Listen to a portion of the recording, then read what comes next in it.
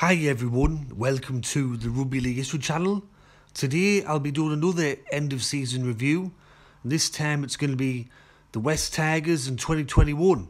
I've already done season reviews for Canterbury, Bankstown, Brisbane and North Queensland. Tonight it's going to be West Tigers.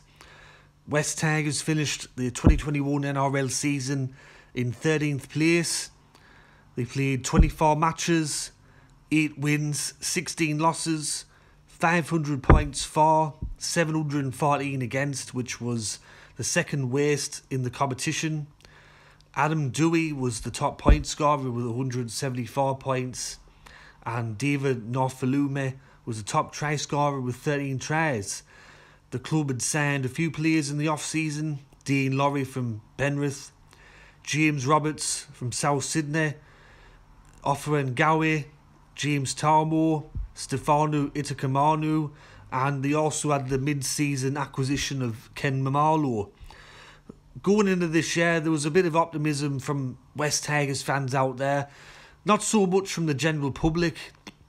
I had West Tigers finishing 15th place this year. I thought that they would really struggle, and I know a few West Tigers fans that were quite optimistic. They were expecting their team to challenge for a top 8 position, but it didn't end up out that way. To start the year off, the club only won one match in the opening 7 games, and pretty much that was the tone for the whole year. They were playing catch up from that point in time. But by round 13, the club sat in 11th place after beating Penrith, which was also the highest position that they sat in for the entire year. They never got higher than 11th on the table. In round 22, there was still a mathematical chance of making the finals, but with mathematical, you have to factor in other teams' results and you have to rely on other teams to give you a favour. And then in typical West Tigers fashion, in round 23 the next week, we've seen it in many years gone by, where there's a big moment for West Tigers to do something. If they would have won this match against Cronulla, it would have given them a good chance to make the top 8. But as it turns out, they lost that match 50 points to 20. And I remember tipping Cronulla to win that match because I knew what was going to be coming ahead for West Tigers. And then to top things off, last round of the year, they're playing against a Canterbury Bankstown side who come last on the table. They'd only won 2 games all year. They had naught to play for, and they thrashed the West Tigers 38 points to 0. After the season ended, there was lots of talks about Michael Maguire perhaps being let go from being the head coach of West Tigers. The fan base was divided on what was to happen, but in late September, it was decided that Michael Maguire would be the head coach of the West Tigers in 2022, which I think personally is the right decision to go for. The last thing that the club needs is another head coach and another former coach being paid out. Looking at some of the best wins for West Tigers this year, there weren't many of them, to be fair, but ones I will mention are round 10 against Newcastle. They won that match 36 points to 18. I thought that they were quite good in that match. And then in round 18, they had a 42 points to 24 win over Brisbane, which showed that the club can score points if they get things right.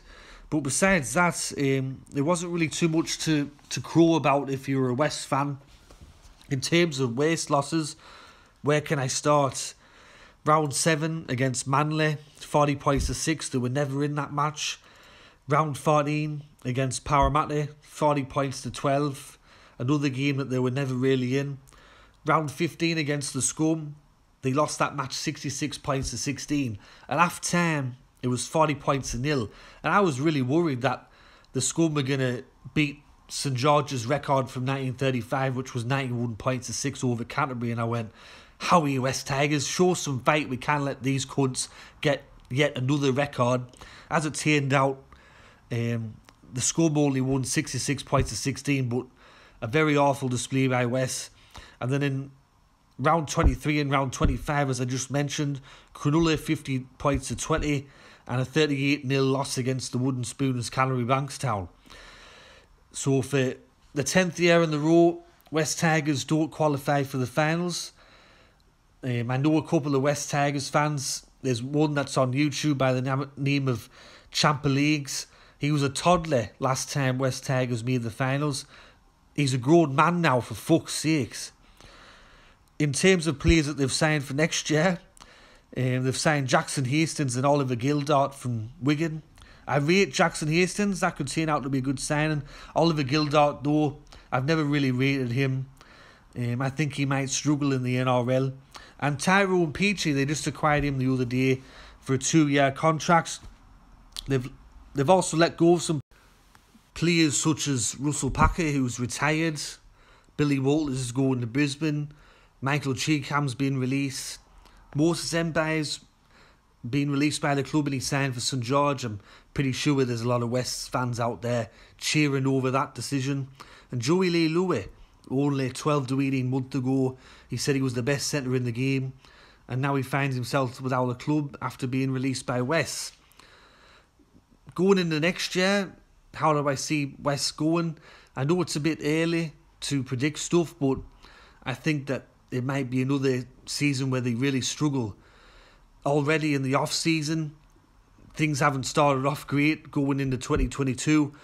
A day before their new logo was to be released. New logo, new era was the catchphrase. You've got Dean Laurie, one of their best players, one of their best up-and-coming players, pictured in a Penrith shirt, celebrating Penrith's grand final victory. If you know me personally, I've already had a lot to say in it. I'm not really going to talk about it in this video, but I'm just going to say it's not a good look. So going into the next year, I think that West will really struggle. They also had, throughout the year, the Tales of Tiger Town documentary.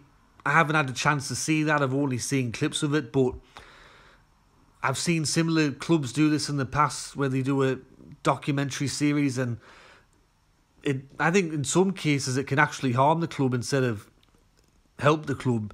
I've seen that with the Sunderland here, with Sunderland Till I Die. That actually brought further ridicule to the club, and it didn't really help the club's situation at all. But at the moment, West Tigers are the worst run club in the NRL in my personal opinion. They have the worst retention and recruitment. They've got so many issues on and off the field, and you only have to look at some of the YouTubers out there that go for West. They've all done videos on it. Fergo and the Freak, Andrew Ferguson, he did an hour-and-a-half rant about how bad the West Tigers are at the moment. And one of the old sayings I always remember is from Jack Gibson himself, who said, "A successful club starts from the front office." And West Tigers don't have that. They can't even get the front office in order. So until they can sort that out, I think it's going to be a long time before you see West successful. Anyways, everyone, that's me review of the West Tigers 2021 NRL season. I hope you enjoyed that review. Let me know in the comment section below your thoughts on the West Tigers season. So this is Rugby League History signing off, and I'll catch you all later in the next video. Alright, tatty bye for now.